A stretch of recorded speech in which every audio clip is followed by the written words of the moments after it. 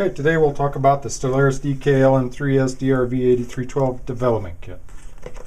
Let's see what we have inside. Included are the Stellaris development kit, documentation software. In this CD is where we will install the GUI from.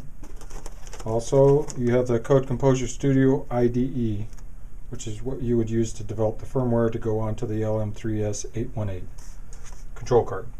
Inside you get a USB cable, USB-A for the PC and the mini for the LM3S 818 card. You also get a switch mode power supply module with an AC cable, power cord. NEMA 17 24-volt DC motor. You have a number of control cables. We're only going to use these three, the black, red, and yellow, for this demo today. Included are 2 jumpers, which should stay in their bag for this demo.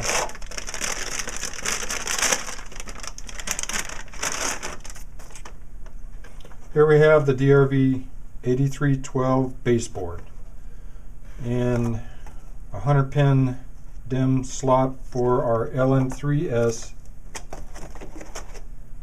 818 control card.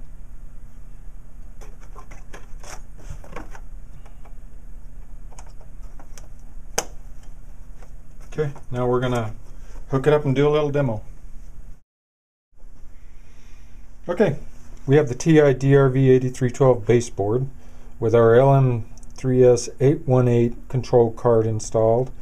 It's hooked up to our PC through this USB cable. We have a DC power supply plugged in to this J9 port. We only need to have these 3 wires to the NEMA 17 motor that's provided, or we're using the black, red, and yellow wires. Now we're going to start our Sandstorm Instaspin GUI. I'm going to open up my shortcut. This will allow our laptop or desktop to communicate with our LM3S 818 control card, which is mounted on the DRV8312 baseboard. First thing we're going to want to do once the application opens is go to this setup wizard. So go to Connection, Start Connection Wizard. We're going to connect our engine. You first need to pick a target. In this case, we'll pick the Stellaris M3 generic device. We need a connection method. I'm going to select Serial and Connect. You'll know everything is working well when you have 3 green indicators. At the very bottom you'll see them. One is the fault status, the other is DC bus indicator, and the third one is the driver over temperature warning. In the main tab you have the motor speed indicator, a control mode knob, a motor current indicator, and the flux threshold control. Below that you can change your control mode knob function with a pull down menu. You have 4 options: duty cycle, current, velocity, and cascade. For this demonstration we'll just use duty cycle. Also, as I've said before, you have the fault status, which indicates whether the motor's functioning properly or whether it's communicating properly. You have 4 graphs in the main tab. You have the flux, back EMF, and VHE graph, and below those you have the speed graph. So we'll start controlling the motor by selecting the Enable Motor, and generally it'll have some default value it starts up at, and you'll know that it's working right here on the speed graph. It automatically starts jumping up to, looks like 1677 RPMs.